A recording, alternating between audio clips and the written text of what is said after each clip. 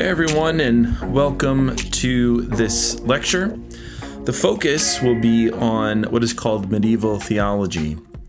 So we've spent some time looking at the patristic church, the time kind of right after the early church in Acts, and it's a time when the church was beginning to fortify some of their beliefs and think about what it is they believe. We talked about how the philosophical tools that got used was really Platonism and Neoplatonism.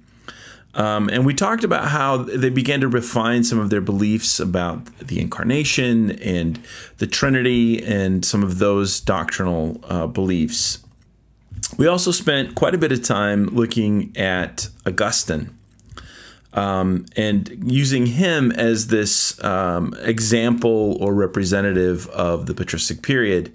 Now, interestingly, Augustine is often thought of as kind of this person who bridges both the patristic and the medieval. And Augustine is going to have this influence on even people like Aquinas and others. And so it's not as though Augustine disappears. He's going to be influential in medieval theology and then really reappear with Luther and Calvin.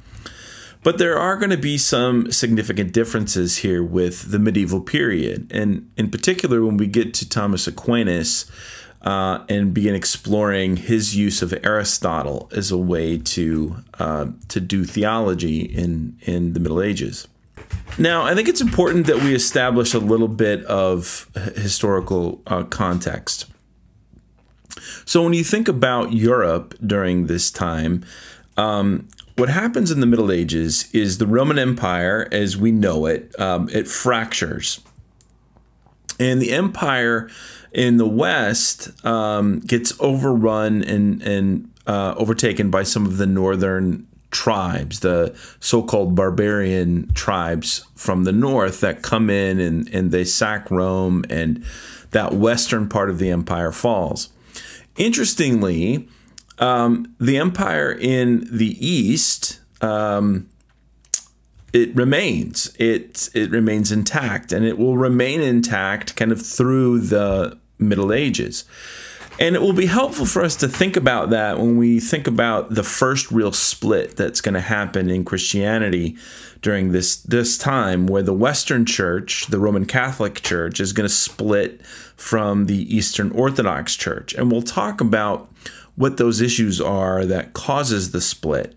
But I think it's important for us to recognize that a big part of this split could simply be historical and geographical.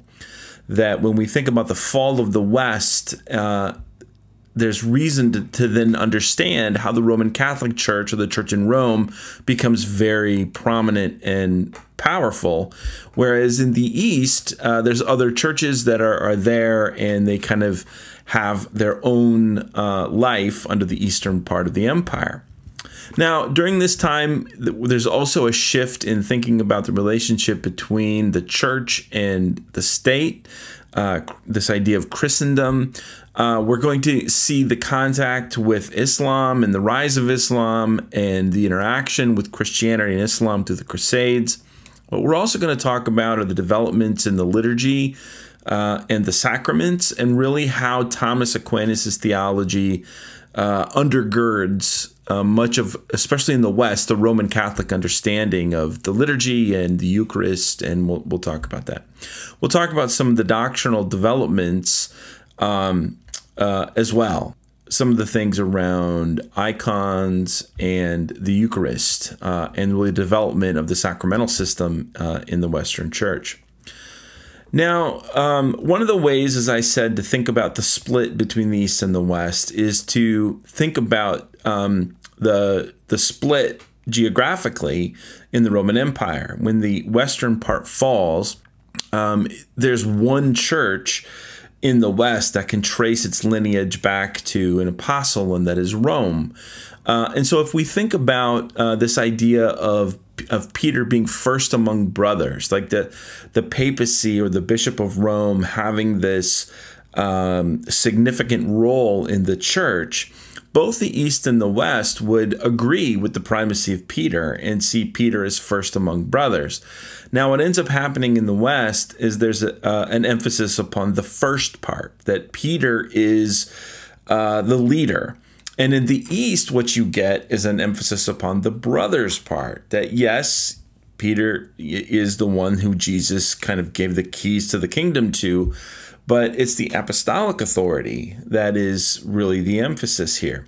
And when the West falls, and you kind of draw a line between East and West, and you realize that Rome is kind of on its own island and is left to kind of pick up some of the pieces of the Western Empire that has fallen.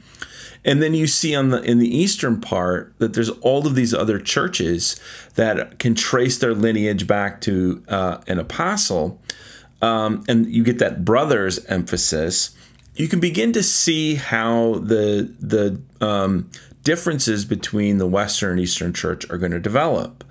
One of them in the West, it's going to be much more legally focused, kind of legal-minded, whereas the Eastern Empire is going to be much more philosophically minded. And we'll see that play out as the church in the West kind of feels the need to explain everything. How do we come up with doctrinal positions on this and that and the other thing? Now, it's interesting that the Reformation happens in the Western church, not the Eastern church. And so the Reformation is going to inherit, the Reformers are going to inherit some of those tendencies in the West to want to explain a lot of things through doctrine. And we can see that in Protestantism. Now, one of the first issues or controversies that I think is important to bring up in the Middle Ages is the iconoclastic controversy, which actually happens in the eastern part of the church. And it's a question about icons. Are icons a form of idolatry? Now, what are icons? Icons are these two-dimensional paintings that are seen not just as a picture or a painting, but when you think kind of platonically, this idea of participation, that somehow that painting participates in the reality of the person it depicts, icons were being used in the worship of the Eastern Church. So if you've ever been to an Eastern Orthodox church, you'll see that they have these paintings on the walls, in the front, and these are more than symbols. They are a representation of the presence of the people that the icons signify. And so again, you have to think about icons in the sense of moving through the icon to that thing which is represented. Well, in the Eastern Church around 725, to 842, they were having this discussion about icons and idolatry. Are icons a form of idolatry? Now, there were some in the East who were saying yes. Now, where did this come from? Historically speaking, it is the question of the relationship between the contact with the Muslim world, which is very iconoclastic. We do not represent God. They do not even represent Muhammad.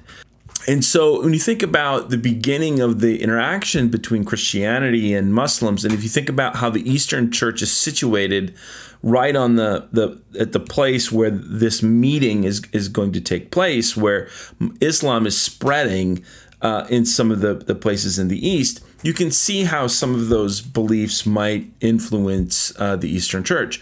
But more than that, it was a question of, can the divine be inscribed in an image? Can the divinity of Jesus be inscribed in an image? And it goes back to the Ten Commandments, to not make a graven image. And so you had some people who were saying, yes, it is a form of idolatry. And in fact, they began to take out the icons and paint over the icons in the churches as a way to kind of, purify the church.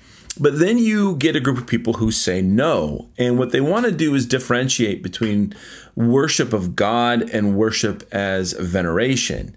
And what that means is to worship someone as a god, or to worship God, the God, versus kind of putting a poster up in your room. Like we all do this. We've got posters of sports figures or rock stars or whomever, or even maybe a picture of your dog, or your boyfriend, girlfriend, or family.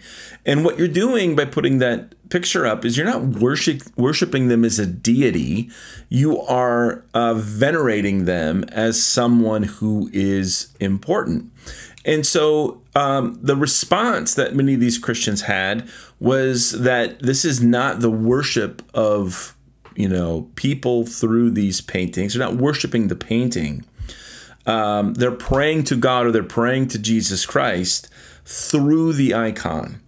And then when you think about the pictures of Mary and the apostles, there's a veneration that's happening. So it would be like we're putting, Tom Brady or Michael Jordan posters up in our room. We're venerating who we think are the greatest athletes. They were venerating the heroes of the faith, which would, be the apostles and the prophets and so on and so forth. And so this is the conflict that is beginning to take place. And in the end, the icon people win out. And so icons get reaffirmed. And to this day in the Eastern Church, you can see the use of these icons. Now, you might say, now, why does this matter? Well, what's interesting is this seems to be these kind of impulses that are going to come back in the Reformation. So especially when we think about certain Reformed expressions of Christianity, there was a removal of paintings and statues and even organs and musical instruments as a way to simplify worship. And it goes back to this idea that we shouldn't make images. And just to give you a little bit of an understanding, I want to read from John of Damascus, who was one at the time who was really pushing back against the getting rid of icons. Like, he was very supportive of icons. And so I just want to read this with you here a minute. He says, who first made images? God himself begat his only begotten Son in word, his living and natural image, the exact imprint of his eternity. He then made humankind in accordance with the same image and likeness. And Adam saw God and heard the sound of his feet, and he walked in the evening, and he hid himself in paradise. And Jacob saw and wrestled with God. It is clear that God appeared to him as a man, and Moses saw him as a human back, and Isaiah saw as a man seated on a throne, and Daniel saw the likeness of a man and the Son of Man coming upon the Ancient of Days.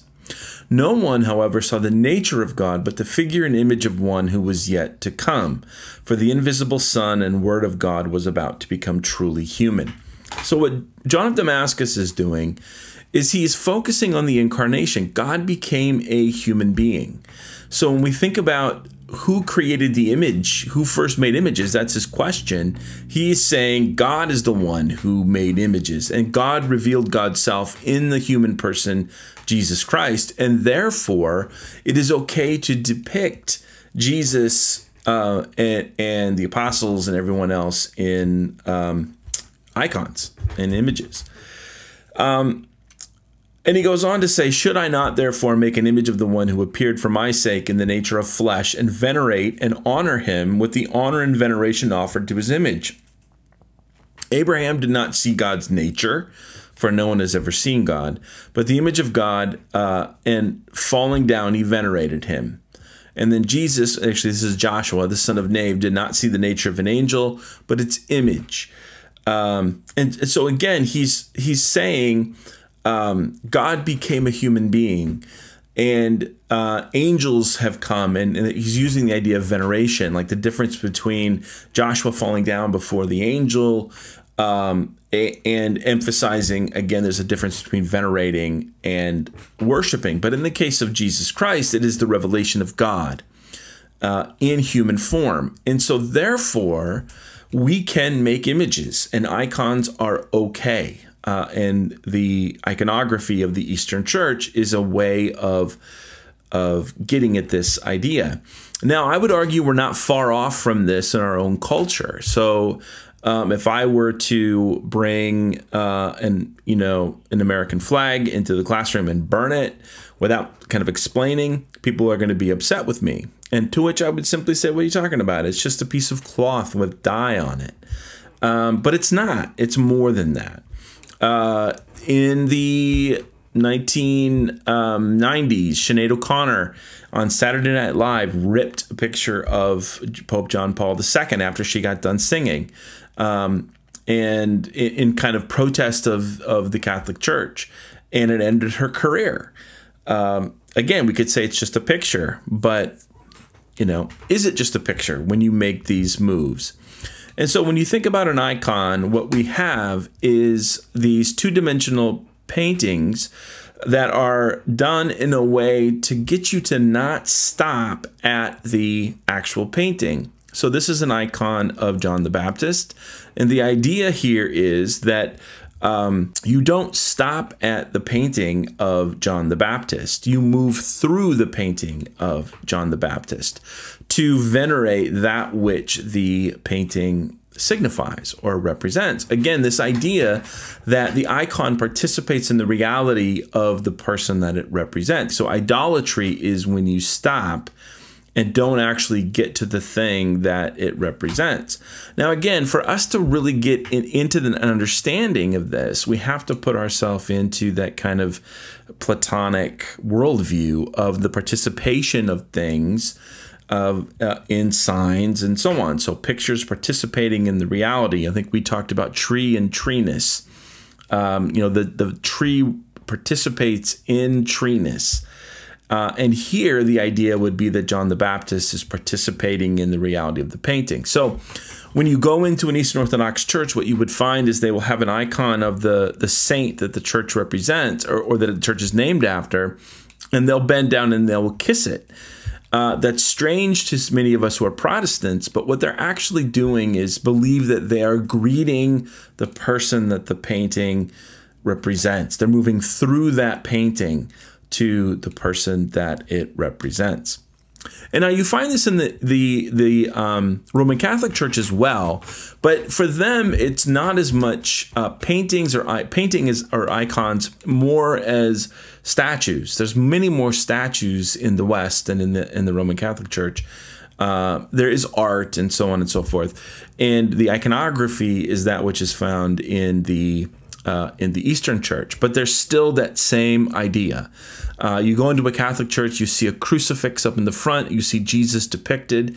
The idea is we can depict Jesus because this is the way that God has revealed God's self in human form. Therefore, it is not a form of idolatry.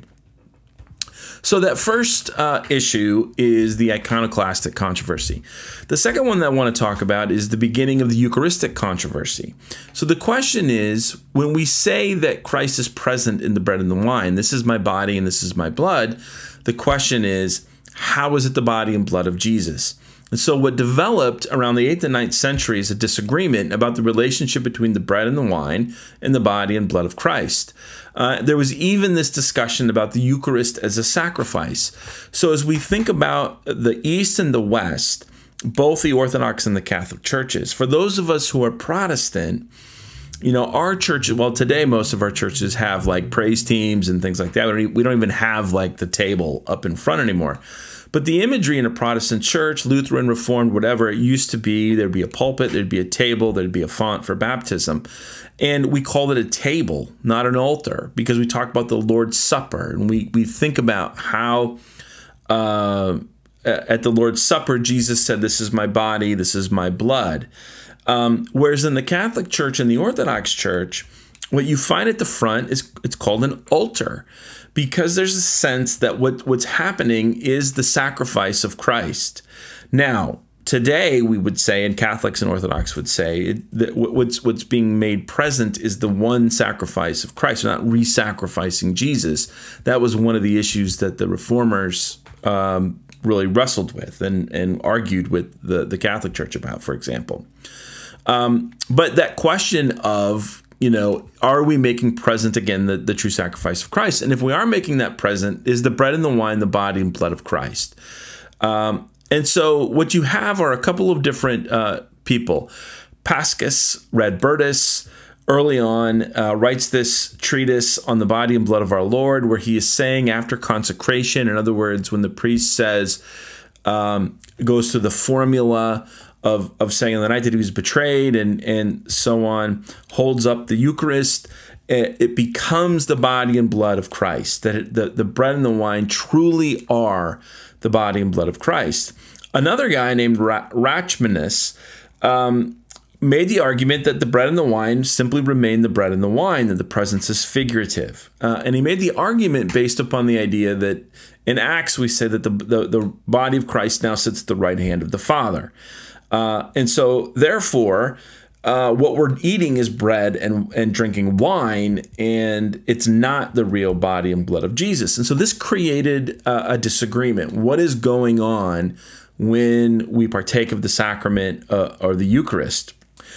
So a bishop, Heimo of Halberstadt, comes along and emphasizes what he calls the substantial transformation of the bread and the wine into the body and blood of Christ. And so he begins to develop this idea that at the consecration, what happens is the bread and the wine become the actual body and blood of Jesus Christ. Now, why does this matter? This is going to repeat itself later on in the Middle Ages, closer to the Reformation, as we think about the nature of the sacraments. What are the sacraments, and what do they do, and how do they function? And so we see the impulse of some of the Reformation stuff here, that there is the argument that it's bread and wine. It's not the actual body and blood of Jesus. And we'll see how this becomes a source of tension between the Church in the West and the Reformation. Now, it's not a source of tension between the Church in the West and the Church in the East. The Orthodox and the Catholic Church both believe that the bread and the wine are the body and blood of Jesus Christ. Now, what's different in the East is that they don't necessarily hold to what is called transubstantiation, and we'll talk about that later and unpack it. It's a way of using Aristotle's philosophy to explain how the bread and the wine become the body and blood of Jesus. So again, I said to you earlier, the emphasis in the West is explaining, like, how does this happen? Can we use philosophy to kind of figure this out and support biblical and theological beliefs? In the East, there's much more of a sense of it's a mystery. We don't know how it works. Just take it. But they do believe that it is the body and blood of Jesus Christ. So these are a couple of the early controversies. And then we get what is called the filioque controversy. And this is going to further become one of the ingredients that really causes the split between the Eastern and the Western Church. So what is this controversy about?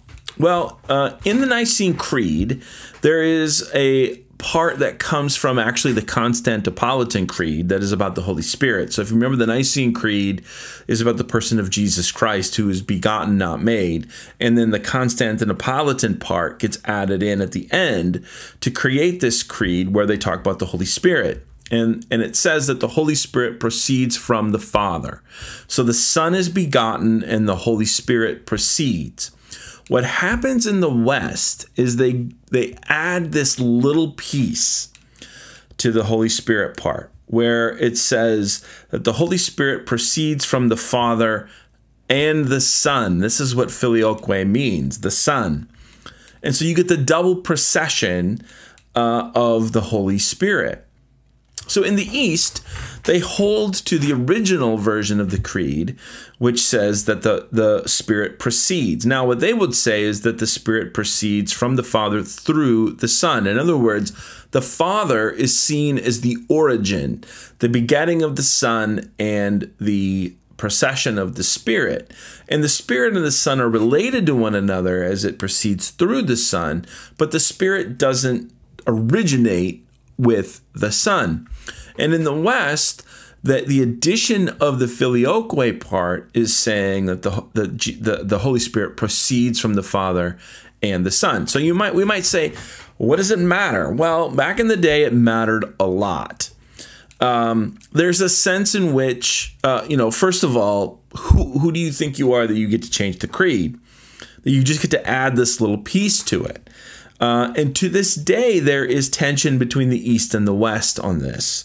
So when they get together, when Pope Francis or whoever the Pope is gets together with the Patriarch wherever, and they're going to worship together, they have to make a decision on what form of the creed they're going to use, and it creates this tension. The question of the Trinity, and the oneness of God. Is there a sense in which the filioque creates a two-ness, that there's two sources, kind of creating this dyad of the Father and the Son, and then, the Spirit comes through both of them.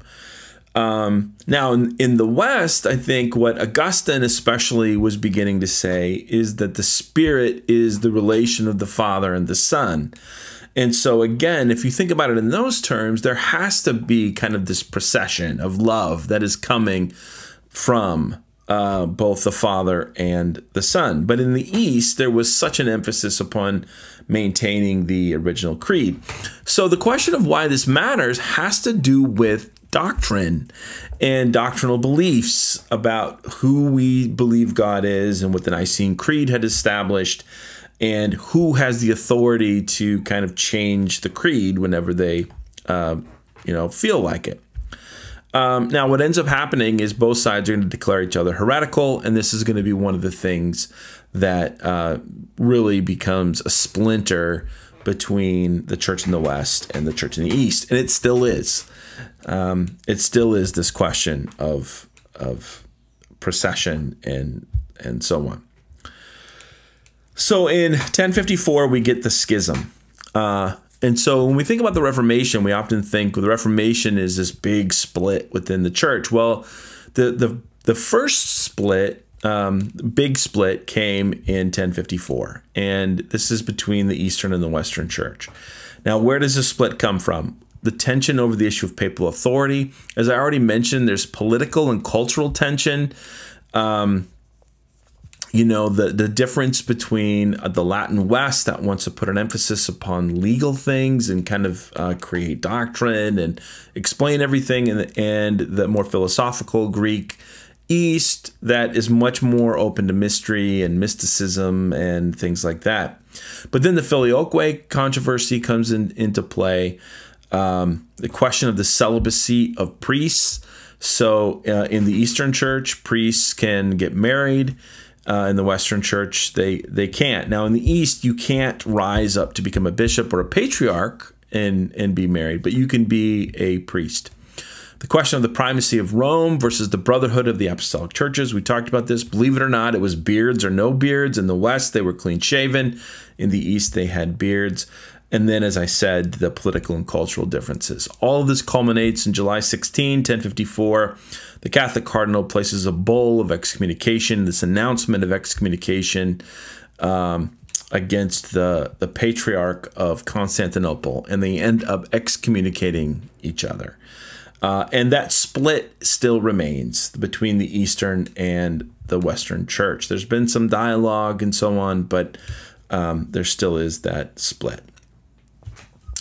So now let's shift gears a little bit and let's talk about the rise of what is called scholastic theology. So what is scholastic theology? Scholastic theology is the beginning of rational justification for religious beliefs. So what we're going to begin to see in the Middle Ages is the rise of the university and an emphasis upon being able to use reason to not get to faith. You can't use reason to get to God, but we can use reason as a scaffolding to make sense of the world and support our beliefs. So Anselm of Canterbury will talk about faith-seeking understanding. And all of this gives rise to the universities and the liberal arts. So when we think about college today and learning today, much of it flows out of a system that was grounded in the church, in the monastic life of the church, that starts here with scholasticism. And so we're going to see this with a guy named Anselm of Canterbury, whom I already mentioned. He lived about 1033 to 1109. And there are two primary things that he is going to focus on. Number one, we're going to talk about the ontological argument for God's existence. And the only reason I talk about this with you is because I think it's important to recognize how reason gets used to try to support faith and support beliefs. But then, more importantly, we're going to get into talking about the satisfaction theory of the atonement. And this has important consequences for how we think about the work of Christ. It establishes a view of Christ's work in the Middle Ages and a view of the sacraments, the development of the sacramental system, and also then a way of thinking about purgatory and how to make sense of purgatory. But it will also then play a role as we think about the Reformation and how the Reformers' view of the atonement maybe accepts certain aspects of the satisfaction theory, but pushes back against some others and develops other ways of thinking about the atonement. And so that's where we'll pick up next time. We'll pick up with Anselm of Canterbury. We'll try to prove the existence of God, and then we will talk about how he understood the work of Jesus Christ.